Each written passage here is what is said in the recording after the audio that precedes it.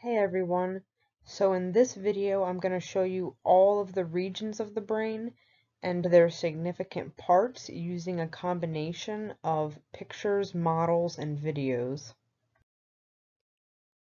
So the pink wrinkly portion everybody thinks of when they think of a brain is the cerebrum. And on the cerebrum, all of the valleys are called sulci, and all of the hills are called gyri. And separating the left and right halves of the cerebrum is the longitudinal fissure.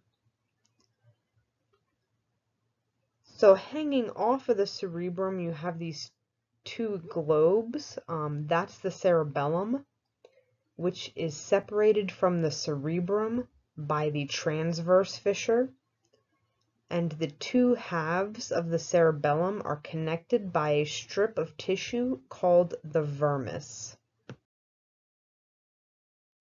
So from the outside of the brain, you can only see the cerebrum and the cerebellum, but when you open the brain up, you can see more regions.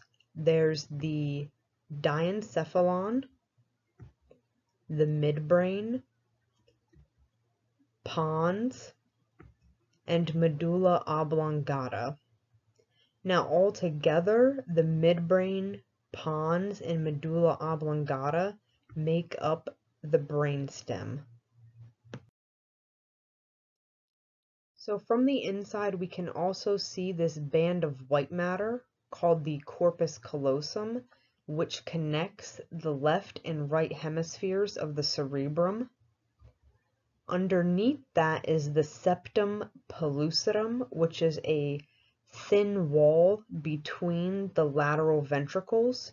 Remember, the word septum does mean a wall, like the septum in your nose is a wall between your nostrils. Underneath that is the fornix, which is a tract of white matter that's a part of the limbic system.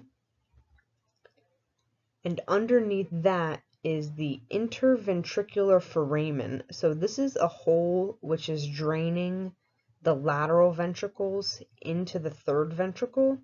Remember, ventricles are open space.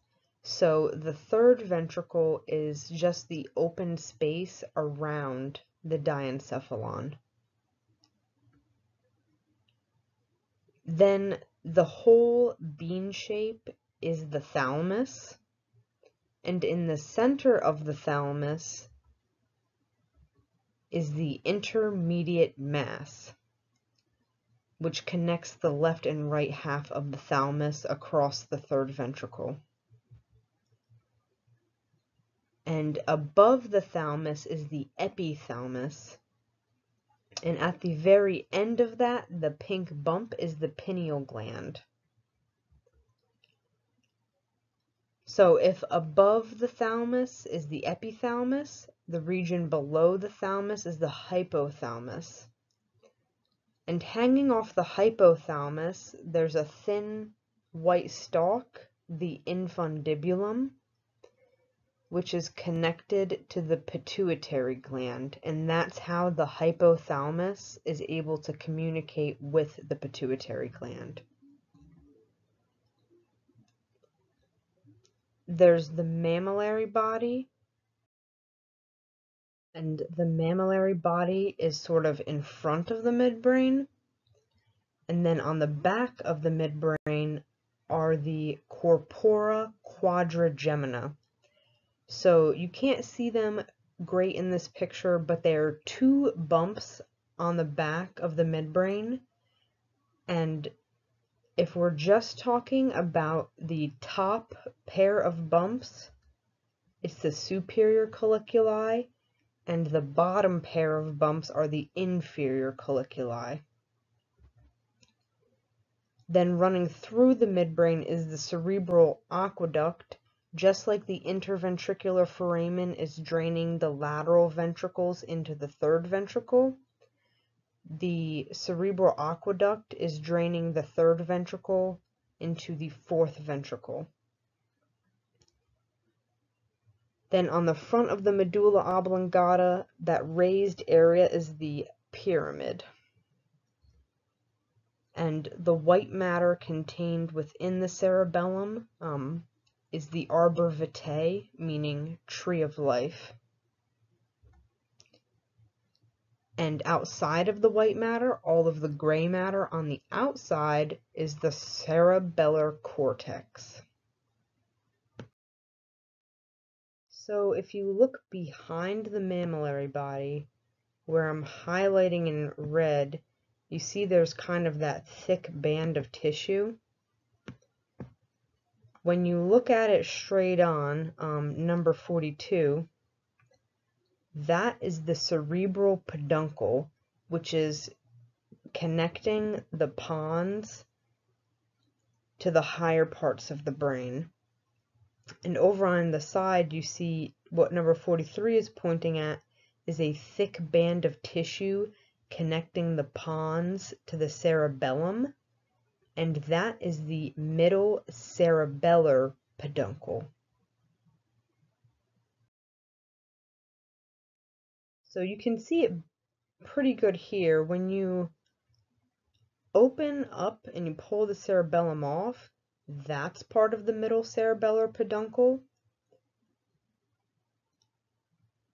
And that is also representing the middle cerebellar peduncle. So the cerebrum has lobes that kind of correspond with the bones of the cranium: frontal lobe, parietal lobes, temporal lobes, and the occipital lobe. But there's also a hidden fifth lobe that you can't see except on this dissectable model when you can actually pull the brainstem out, and that is the insula. Just think it's hidden, it's insulated inside the brain. So this is a model where you can pull off the top half of the cerebrum, and it allows you to see the cerebrum has layers. So the outer layer, the pink layer, is the cerebral cortex, while the inner white layer is cerebral white matter. You can also see this region, which is the internal capsule, and the hippocampus, which is kind of sitting on the floor of the brain, and the caudate nucleus wrapping around this way, and also the fornix, which you can see when the brain is in halves, but it does extend internally into the brain, so this is also part of the fornix. So a couple times throughout this video I mentioned white matter and gray matter, and what that means is gray matter is the part of the neuron that cell bodies, and white matter is made up of the part of the neuron that's the myelinated axon. Remember, myelin is made up of fat, so that's why it appears to be white. And there are different types of white matter tracts. Commissural fibers are connecting across hemispheres, so left to right. Like the corpus callosum is an example of a commissural fiber. Projection fibers are connecting top to bottom. So the cerebral peduncle would be an example. Also, the internal capsule that we saw on the previous slide would be an example. And then there's association fibers, which connect different parts of the same hemisphere. I don't have any named examples that you can see on the models. They do exist, but it's a little bit beyond what I want to do in a basic brain anatomy intro.